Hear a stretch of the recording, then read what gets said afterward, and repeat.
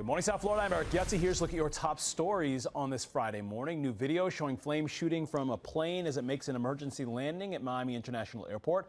Several witnesses calling Local 10 to report the sparks coming from the low-flying plane. Airport officials confirming this was an Atlas cargo flight headed to San Juan, Puerto Rico. That plane was forced to turn around minutes after takeoff. An Atlas Air spokesperson releasing the statement saying we can confirm that the flight has landed safely after experiencing an engine malfunction soon after departure from Miami International Airport. The crew followed all standard procedures and safely returned to MIA.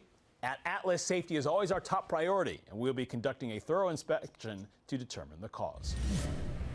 Two Miami-Dade police officers recovering after a shootout in southwest Miami-Dade. Officers responded to a call about a possible squatter Wednesday night near Southwest 160th Street and 162nd Avenue.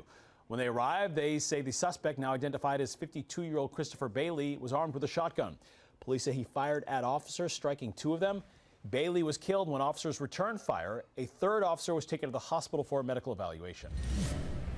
Only on 10, a man caught on camera holding on for dear life as a carjacker tried to steal his car. Video showing the man screaming as he holds onto the hood of that speeding vehicle. Officers arrived moments later. By the time, the carjacker already had taken off. Officers still searching for that stolen car. The condition of the victim is unknown. As breaking news happens, we'll keep you covered on air and online. Head to local10.com for more local news coverage and updates.